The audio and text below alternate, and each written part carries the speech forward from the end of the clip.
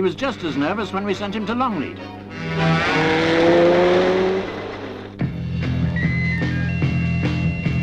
They sprayed the surface with paint and powdered pumice to stop the riders sliding off, and having invited leading cycling stars of the continent, including the world sprint champion from Belgium, they set them all racing round Wembley's Empire Pool for 6 long days.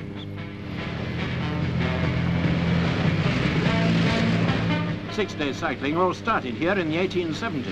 Then the Americans took it up, pounding round Madison Square Garden on their penny farthings till they dropped. Eventually they hit on the idea of two-man teams sharing the pedalling. Ever since, team racing's been known as Madison.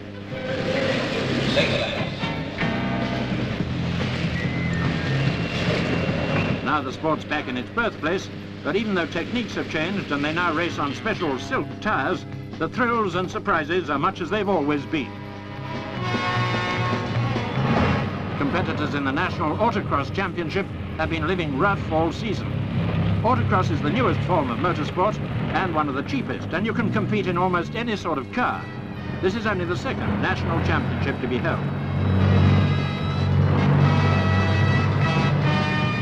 1,100 yards of grass circuit near Silverstone, with every driver racing against the clock.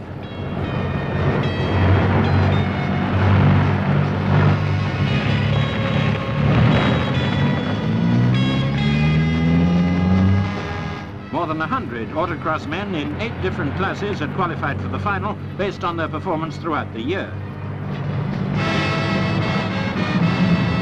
And taking the title, Rod Chapman in his twin-cam Ford.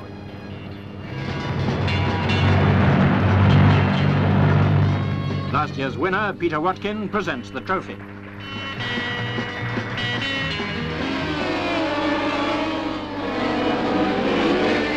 Meanwhile at Monza, the Formula One aristocrats snarl off in the Italian Grand Prix.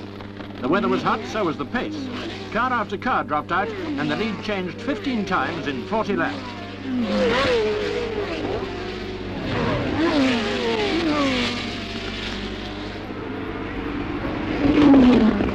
And then only Denny Hulme in a McLaren Ford was left. His rivals had all broken down.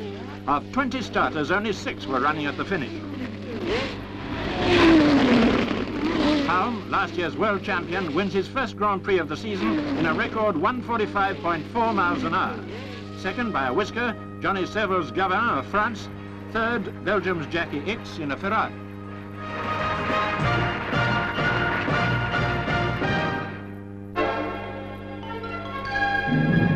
Visitors to the old mining town of Eula